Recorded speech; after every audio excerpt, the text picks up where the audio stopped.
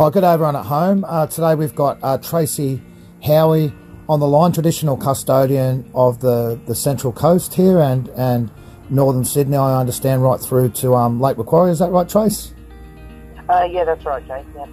Oh, it's great to have you here, and I really look forward to sharing some of your story with some Central Coast residents, particularly some people that are very, very interested and would like to know a bit more about local Central Coast history and who are indeed the traditional custodians of the land here on the Central Coast. Would you mind giving us a bit of a outline, please? Yeah, sure. I'm a direct descendant of Bungaree and Matra. Matra is from Lake Macquarie. She's of the Walpolowamok. And Bungaree, of course, he was a Gadigal fella from down around the Tonka area, Broken Bay area. And he was really well known for circumnavigating with Matthew Flinders, and then there were 14 other maritime navigations that he was part of as well. So was Bungaree made the chest plate king of the Broken Bay tribe? I know the chest plate wasn't a traditional Aboriginal thing, but would I be right in saying that? Yeah, that's right. Yeah, it wasn't a traditional adornment. Nor there is the title of king, a traditional title. But yeah, he was given that breastplate. He was given several breastplates. He was given King of the Broken Bay. He was given King of the Sydney Blacks. There were several. I'm quite sure there was about 12 in total that he was given. Oh, wow. And circumnavigated Australia twice with Matthew Flinders and his cat, his famous cat. Apparently they've got, well, I've seen the statue to Matthew Flinders up on Mount Rumballara. No statue of Bungaree, unfortunately, and I've heard there's also a statue of his cat. Yeah, down outside I'm pretty sure it's out the front of the museum down in Sydney. It's either the museum or the Metro Library in Sydney. There's a full-scale replica, statue of Matthew Flinders and his cat Trim sitting on the windowsill. And yeah, sadly, just as like at Rumballara, there's no statue of Bungaree. We'll have to work on that one. We'll have to work on our local council or state government, whoever's done that, to make sure that there's a bit more balance created there, because I've read and I've heard that the trip would have been not made possible if it wasn't for Bungaree at the time. Yeah, well, I mean, Flinders' journals are even available online. Certain extracts of those journals are available online. And, from the stories that I've heard from, his family and descendants and things like that, and of course through the Matthew Flinders Society, they speak very highly of Bungaree and of the contribution that he made to those journeys. And, if it wasn't for them, for him, being on board, there was several occasions where the crew would have, died of starvation or lack of water. And, I mean, not only that, there was also a few very momentous historical events that happened throughout that journey that are, part of an exchange of culture through Aboriginal tribes from different states, from different parts of the country. So I do know that Bungaree, when they docked in Yolngu land up the top end of Australia, Bungaree went hunting with the Yolngu people along with some of the crew members. And Flinders documented in his journal that Bungaree noticed that they only hand-propelled their spears up there. And so he sat with them and taught them how to make and how to use a woomera, which is a tool that we use down here in New South Wales, which actually enables your spear to be propelled up to 10 times faster than had you just hand-thrown it. Trace, can you just describe the spear thrower, which is another name which cultures around the world have used, actually, just for people at home who might not have any idea what a woomera is? Yeah, sure. It's usually, it's always handcrafted out of a piece of native wood, of course, usually xanthoria, which is the same material which your spear itself's made out of. And it's a short, it can either be cylinder or heat treated and then flattened. And on the end of it, it has a return on it, which kind of looks what we would recognise today as a Nike tick. And that little return would either be made out of an animal tooth, perhaps a bit of bone, or if you were a really handy craftsman, you would be able to handcraft yourself that return out of the material that you're making your woomer out of. And that little return is what the end of your spear sits in. So with those two held in your hand and using the force of the woomer throwing the spear, that of course, as I said, throws your spear up to 10 times further than had it been hand propelled. They use it traditionally up there in the top end now? I'm not quite sure if the tradition has carried on. I would really love to go up there and visit and see if it has. Oh, that'd be amazing, but wouldn't it? I would not be surprised if it has, because Flinders did, also document in those journals that they were so, grateful for what he had shown them, that they gifted him with a hollow log that made the most harrowing sound. Oh, wow. So, yeah, as we know, that you could imagine that would possibly have been the didgeridoo. Not being a traditional instrument here of New South Wales, potentially that could have been the first didgeridoo that made its way back here to New South Wales. Imagine the experience as Bungaree and the crew. How many people were on the ship? I'm sure there were. I know there were several hundred on the ship. I would not like to be quoted as to the exact number, but I do know there were several hundred on board. That's a lot of mouths to feed, isn't it? And what year was that? They left Sydney Harbour in 1801, and I do know that the day that they sailed back into harbour into Sydney was the 9th of June, 1803. So pretty early days, really. I mean, you still had the wars with Pemulwuy and Windradine and all those, I guess, resistance fighters, if you like, back in the day going on at the same time that you've got Bungaree circumnavigating this continent not only once but twice. Trace, what do you think was their main objective to circumnavigate Australia? He was commissioned by the then King, the King of England, to do a map of, what he considered to be his new possession. Well, that makes sense. So that, he could have a conclusive map of Australia, because up until Flinders did his map of Australia, all the maps that existed up until that date, Tasmania was actually connected to the mainland, and they weren't as intricate as the map that Matthew Flinders did. The coordinates that were on Matthew Flinders' map in 2003, the state government put on a reenactment down in Sydney Harbour, and they had tall ships come back into Sydney Harbour, and there was a reenactment ceremony, and there were a few people that gave key speeches at the main ceremony, and one of those key speakers was the Rear Admiral of the Australian Navy, and he stated that the coordinates that Matthew Flinders documented on his map that he did of Australia throughout that journey that he did with Bungaree were that accurate that the Australian Navy was still using those coordinates in 2003. So, to think that, that was actually the stature of the work that Matthew Flinders produced. So, hence why the then King of England sent him to do the job to map what he considered to be his new continent. Well, that makes total sense. Trace, I remember a while back you told me a bit of a story about when Bungaree's gone in and taken weapons and from one of the Aboriginal tribes. Would you be able to tell us a little bit about that story, please? Yeah, that was the beginning of the story with the Yolngu people. So when they first docked up there, as you could imagine, the local mob up there would have been, quite hesitant to accept anybody that, was coming from, the ships. Who knows what impression they had of those ships and all the white fellas that were on those ships. So they didn't want to have anything to do with them. Unfortunately, on board, they were starving at that stage and they had no water.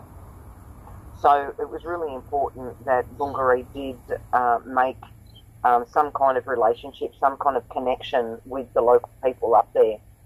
So despite the hostility that had been shown, Bungaree wanted to show to them that, yes, he was accompanying these people and yes, he may have, obviously been helping them survive throughout this journey, but from the place that he's from his own country, he's a man of stature and a man of great importance. So throughout the night, Bungaree went into their camp. He removed every weapon that he could see, and he laid it out on sand on the beach. As soon as the sun rose, of course, the local mob, the Longa people, knew that it would have been the visitors that had come into their camp and taken the things, so straight out to the beach they headed. Bungaree was standing there on the beach with his hands out in front of him with all of their weapons laid out on the sand. So with that gesture, even though they couldn't communicate on a verbal level, with that gesture of mentality and physical ability, the Yolngu people recognised that exactly that. He was a man of great stature, obviously no average human being, for that to occur, and that's when they invited him in, and after that, of course, that's when they went hunting, and the story goes on. It's kind of a sign of power, but peace at the same time. Like, he had the opportunity to take them out, for no use of a better term, and but he didn't. He was there. I guess I don't want to put words in your mouth, but when I envisage that, I see him looking very smug on the beach, as if, look at what I've done. I kind of do too. Yeah, do you? Okay. Yeah, beauty. Yeah. Trace, so when things happen, you're invited to various ceremonies in regards to, Matthew Flinder's circumnavigation of Australia. Your connection to Bungaree and your connection to the greater Central Coast area, if I was to broaden it out a little bit, and northern Sydney right through to Lake Macquarie, is never questioned, but there has been something, or would I be right in saying that? Yeah, no, that's right, yeah. After the 2003 reenactment that was had down in Sydney Harbour, well, it was a few years after that, actually, there was a series of years where on the 9th of June, I would go down and have share morning tea with our previous Governor of New South Wales, Governor Marie Bashir, and yeah, we did that on several occasions and commemorated the return into Sydney Harbour. So yeah, there's definitely those things that have happened, most definitely. Trace, can you tell me a little bit more just on that point about your connection to the land? Because I want to discuss with you something which has been happening lately, which is of great importance to you and your people. Can you just talk about some of the tribes in this area and some of the controversy in regards to the word Guringai? Yeah, sure. Well, I mean the mobs that I've been, brought up with, that family have told us about, that have been passed down to us. Walgalawa, Wanangani, Wollongong, and the Wanabi, the Garagal, and then of course down in Sydney we've got Borrigeagle, Turramurragal, and Geeweagle, and Bidjigal, and up here on the Central Coast there's, I suppose it's been quite a hot contention for some time now. Probably driven from the name associated with the local Aboriginal Land Council that we've got here. It's called the Darkinjung Local Aboriginal Land Council. They have recently stated that they represent the Darkinjung people, which of course they do. The Darganung traditional people did occupy certain parts of what is considered to be the Central Coast area, being, the inland areas of the Central Coast. So the Darkinjung were... Sorry, Trace, the Darkinjung were your neighbours, just to be clear for the people at home? Yep, most definitely, yep, okay. Yep, they were our neighbours. And we still have, a tight connection with Darganjung blood descendants. As you could imagine, like with any, family, like you don't marry your own bloodline. So Daganong, you know, our western neighbours, our Wabkal neighbours to the north, and our Darug neighbours to the south and the southwest. Of course, they're all part of our kinship structure and part of the people that we traditionally married into to, you know, of course, get away from, you know, marrying into relations. So they most definitely are an important part of the Central Coast, as in the wider Central Coast. Just answering the second part of your question there, you know, about the Guringai term, it's, you know, I mean, that was a term that was, you know, given to us in the 1800s by a fellow named Fraser, and I suppose that could probably be debated as well to whether or not he, you know, came up with that name or whether he, you know, saw it and took that information from somebody else. And Fraser was the linguist? That's exactly right, yeah, that's exactly right. But, I mean, the basis of what it is made up of, the term Guringai itself, if you break that up into our language, it means Guri, which is man. Guri, a lot of people say Kuri these days, it's Guri. Guri, and Ngai is woman, female. So Guri and Ngai, they're the men and the women that call themselves Guri or Ngai. So in a sense, that's probably why we've hung on to that term and felt that it had some authenticity, you know, about us. You know, in saying that, of course, it most definitely is not, you know, our traditional term. So it was more of a blanket name. I guess, you know, I identify as Australian, but if we scratch the surface just a little bit, you know, my father originally came from Egypt, and we're multicultural on that side, and our mum's side comes from convicts, and we've got Irish, Scottish, English. I mean, it's never as easy as that, but I guess because you're living in a anglicised society, post-European settlement invasion, that's what the Europeans used to basically name pretty much all the coastal tribes going right up north, going into the northwest. Would that be accurate?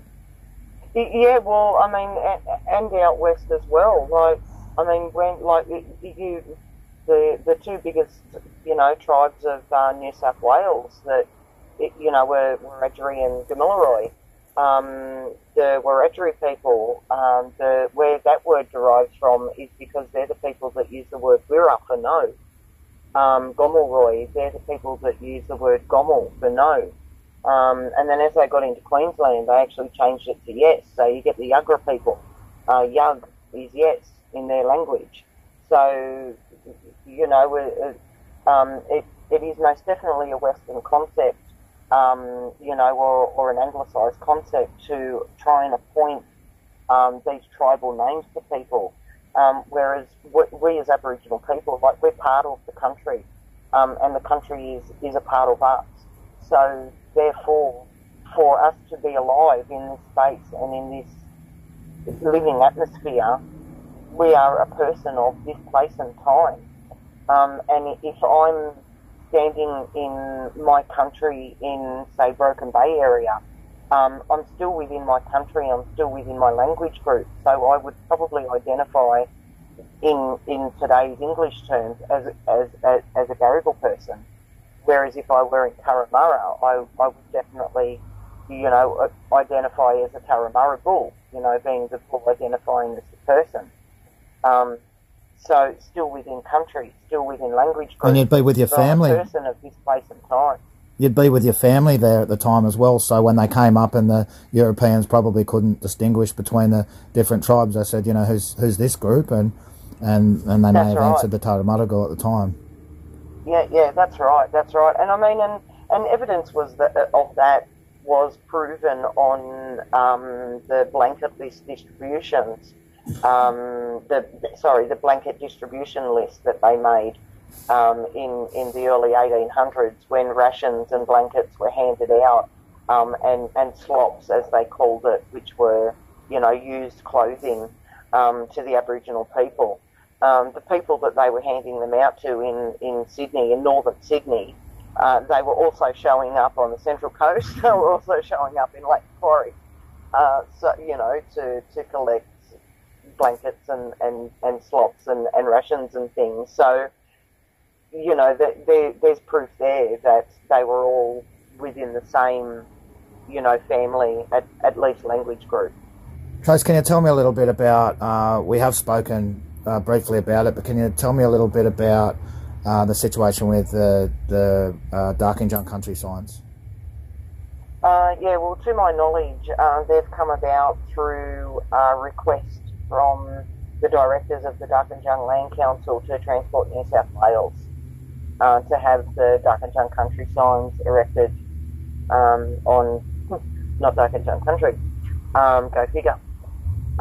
So, yeah, that's the history that I know about it. And we've, you know, despite, you know, efforts of trying to object to those and have them removed, we've pretty much been told that unless we get a successful native title determination, we don't really even have a position at the table to take up the conversation. Can you tell us a little bit about native title for the people at home that may not be aware about it, please? Yeah, sure. Well, for native title, there's quite a few processes that you've got to go through, and, you know, it is only for people that are asserting connection with the area that they're asserting descendancy from. So with me, of course, as I said, I'm a direct descendant of Bungaree and Matcha, down the line Charlotte Ashby, and, you know, so of course we went through to get a native title claim. So you have to first, of course, satisfy the registration test, which is having your genealogy certified, that qualifies you to say yes, that you are definitely a descendant of the Aboriginal ancestors that have been identified as the early original occupants of a particular area. So we, of course, satisfied the registration test through the native title process, and your next step is then a connection report. And a connection report consists of producing documentation and evidence in relation to cultural ceremonies and cultural connection to country, cultural use of country, and those sorts of things. Use of language, use of traditional dance, song, those sorts of things. So once you produce, once you supply those to the state, they then decide on whether or not there is enough material to award you determination or to take you to the federal court to pretty much drag out the process and try and wean out any other further information that you may have. So it's an extremely costly process, and unless you've got, I would not be lying to say $1 million in the bank account, it's probably not a venture that you should consider. So what's behind you being essentially blocked from claiming native title? The fact that you can prove you are a traditional custodian of the Central Coast, a direct bloodline descendant from this area. What do you think is behind the block? Well, I mean, despite the fact that the New South Wales state interpretation of the Native Title Act, and I'll use the presiding judge's words over our case, primitive in comparison to other states of New South Wales. If you look at the way that the New South Wales state government processes native title and considers native title, they really do not at all take in heed the Mabo Act. They don't acknowledge the Mabo Act. If they did, then their processes would not be as strict as what they are. So we produced a whole heap of documentation, a whole heap of evidence as far as connection to country and those sorts of things. And the state decided that they wanted more information and wanted to take us to federal court. So the first process in passing the registration test and, of course, getting your argument to the point that you have enough information to qualify a native title, a federal court case, is very close to the $300,000 mark. So after that, federal court, once you go into the federal court, you're looking in excess of potentially $20,000 a day. So if you take that avenue on and you fail for whatever means that you fail, then there is no recourse for any of your family members, whether it be 200 years in the future from now or whether it be next year. There's no recourse whatsoever for future members to ever apply for native title ever again over those same areas. So it's something that you really, really have to take with very, very strict consideration. And what would native title mean to you? Native title, a native title determination to us would mean a permanent seat at the table. We would be recognised and acknowledged with developers, with state government, with local government, with federal government. Currently at the moment, I have tried to get an appointment with our local member, and I was simply given an email reply with no on those types of matters. We will only consult with the Darkinjung Land Council and Baran. So despite my bloodline ties here to the area, my proven bloodline ties here to the area, I can't even get an appointment with our local representative, who also, mind you, happens to be the Shadow Minister for Aboriginal Affairs. Oh, okay, David Harris? Yes, that's correct. Okay. So my Aboriginal affairs aren't good enough. What would all this look like in an ideal world, Tracie, in regards to your native title and to what's happening with Darkinjung Land Council in regards to the signs? I mean, would you like the signs to be taken down and have Guringai put up, or would you prefer, and I don't want to put words in your mouth, that the individual tribes from those areas' names are put up? Of course, there is, as you say, Darkinjung or Darkinjung country west of the western central coast. Yeah, that's correct. I believe that the family prefer that term to be Darkinjung. Okay. So yeah, I think that would be an ideal outcome, would be in those areas where those traditional names are known, that most definitely those are the ones that are used. And I guess, and I mean, I've got a dog in the fight in regards to, as you know, because we fought long and hard together on protecting Carryong and Kalga. But if you had your native title, we'd probably be in a different situation here, where we wouldn't have to be taking on Darkinjung Land Council in regards to the development that they want to do at 300 Woi Woi Road. Would I be fair in saying that? Yeah, we would be in a completely different situation. Most definitely a completely situation. And us as a people would have been in a most definitely different situation when Family and Community Services took an excavator to a known and registered burial site down at 396 Booker Bay Road, Booker Bay, where the Darkinjung Land Council took $45,000 payout, which then, left our legal fight ineligible. So are you able to tell us a little bit about what's happening at 300 Woi Woi Road? So for people at home, obviously there's an incredible amount of Aboriginal engraving sites in the area. I don't take people there, and we strongly don't suggest that people do go to those places. Well, I don't anyway. But for people that don't know, it's near the famous or infamous, depending on who you speak to, Egyptian hieroglyphs and the incredible grandmother tree, that giant Angophora costata there that must be at least 500 years old or much older. You've got Darkinjung Local Aboriginal Land Council trying to do a housing development of about 70 houses right next door. I'm heavily involved in it, but Trace, what can you tell us about from your perspective about what's happening there? Well, from my point of view, I understand that, Aboriginal people, deserve, just like non-Aboriginal people, to, develop land and to get ahead in life and those sorts of things. I I totally agree with that 100%. But I also rely on the fact that Aboriginal people will look after and preserve and protect land that has a significant ecological and cultural value to the local community and the local environment.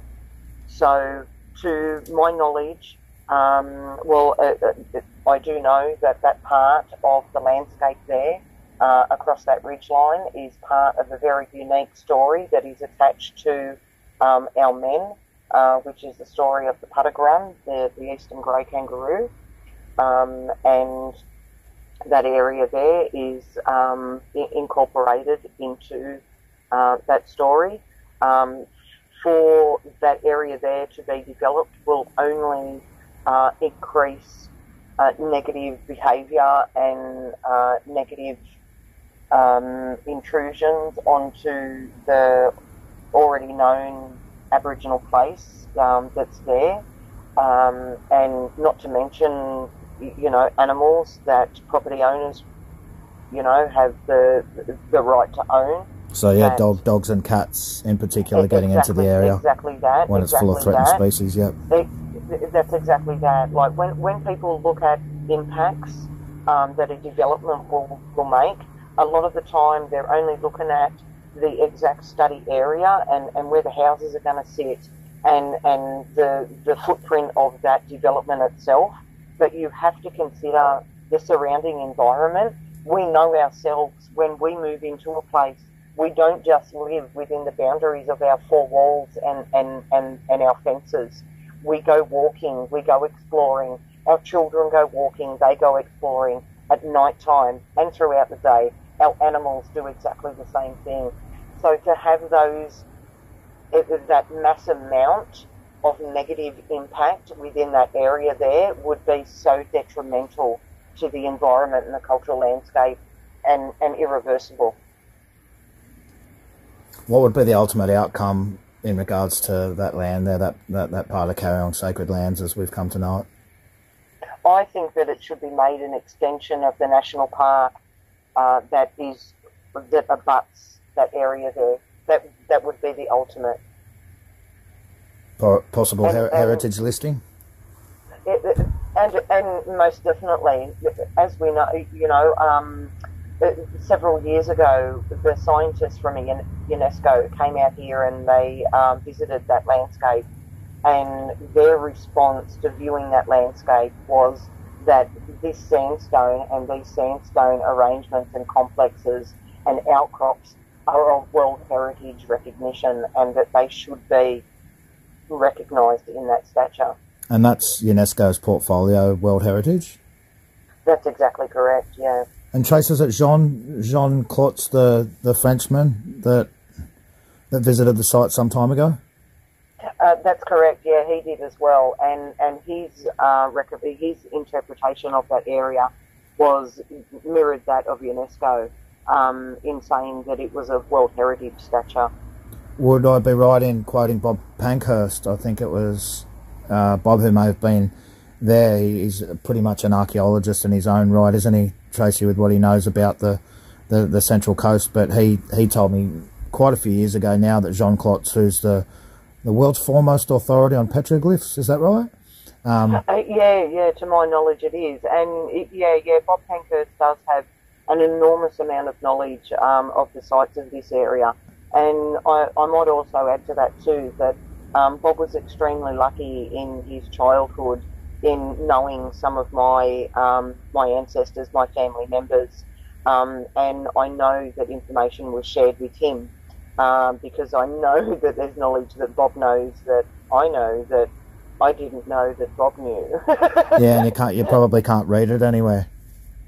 No, you most definitely cannot read it anywhere. No, you cannot. No, Bob was definitely a trusted person by our people, and I can say that is continued on today. We might try and get Bob Heritage listed while we're there. I've been lucky to get out on country with him a couple of times, but I think the quote was, Trace, that this area has the greatest diversity for rock art to be found anywhere in the world. It was something in that regard from Jean Clotz, so we'll have to try and dig that up from somewhere as we're looking to try to make this area national park, which I think is a great outcome as well, and also heritage listed. I mean, it's already listed as a Aboriginal place of significance and known as Carryong Sacred Lands. So why not go for the national heritage? It would make complete sense. Oh, I agree totally. Well, Tracie, it's been really, really wonderful to have you on. This is only the second podcast I did. I did one the mountain biking up at Kincover Mountain recently with Joy Cooper, and we're both just kind of finding our feet doing this interview over the phone. I hope for everyone at home that was informative and helpful as far as really understanding some of the absolute the gold mine of information that Tracie's got there. Thanks so much again for sharing your stories, Tracie, and please, if you want to follow up on any of this, you can jump on Coast Environmental Alliance on Facebook. That's Coast Environmental Alliance, or CEA, on Facebook, and you can see what we've got going on, particularly around Carryong Sacred Lands at the moment. Tracie, thanks so much for your time. No problem, Jake. Thank you. Thanks a lot.